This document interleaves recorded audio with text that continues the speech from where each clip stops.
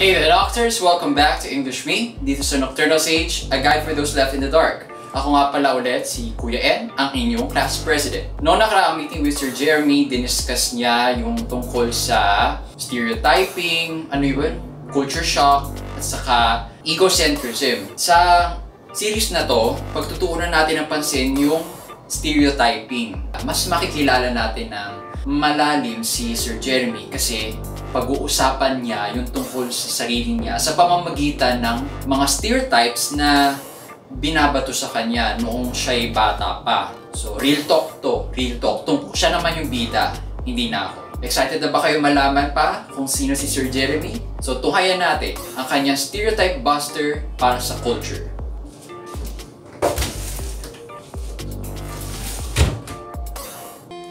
Oh, English me.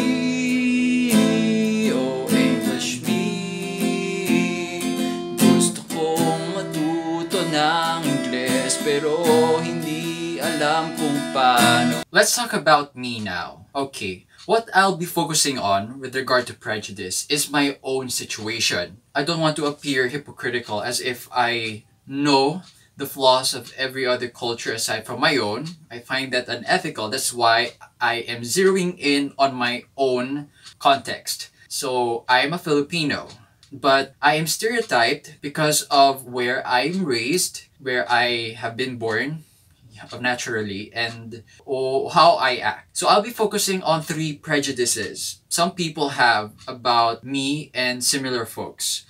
My being English speaking or Inglesero, and then the other label is that I'm urban grown, though I don't find that quite offensive.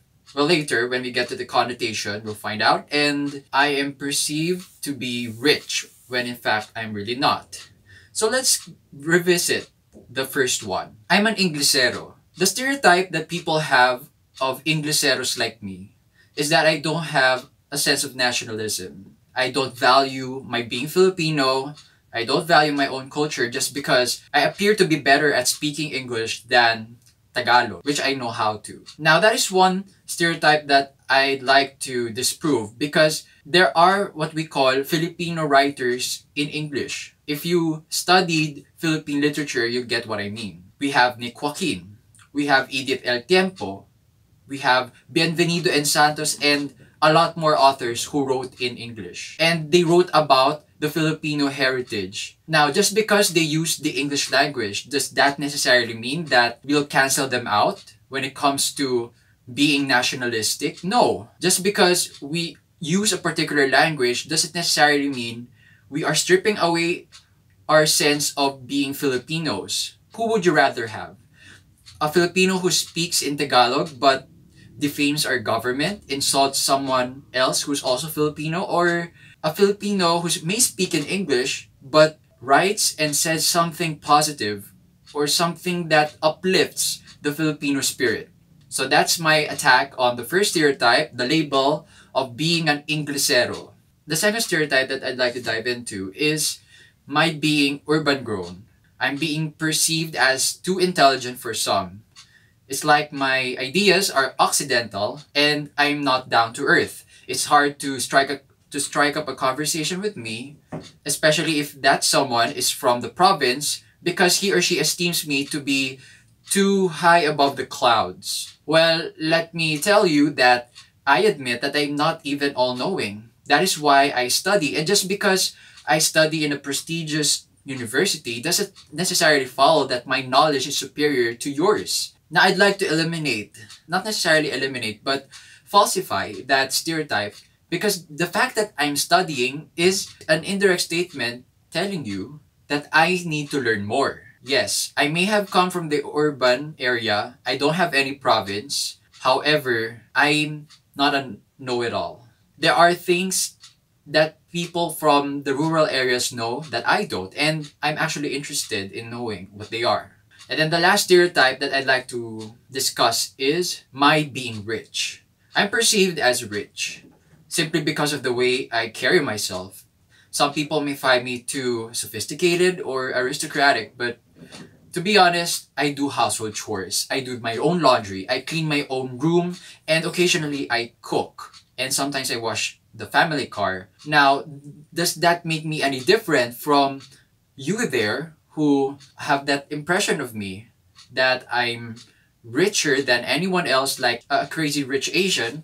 However, yes, I do my own stuff. We don't have any house help anymore. Well, we used to, but now, after 8 years of having stopped the hiring of such, then we have to do things on our own. So let me tell you, I am not, at least the stereotype of being rich. I'm not that. So what about you? Have you ever been stereotyped the way I am? Indirectly or directly? Comment down below and share your stories. For all you know, maybe some might get inspired by your narratives. So let's start conversations like this and disempowering stereotypes which prevent us from reaching our potential as individuals and as a society. So continue surviving in the dark for the next stereotype buster. Oh English me, oh English me, gusto kong matuto ng Ingles pero hindi alam kung paano. Sino ang magtuturo? Gusto kong matuto na talaga. Oh English me.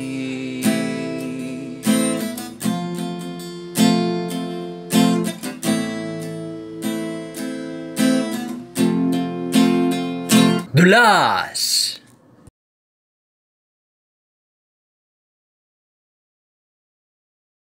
Yeah, I know, for the 100th millionth time, I know, okay? Ano ang sasabihin mo?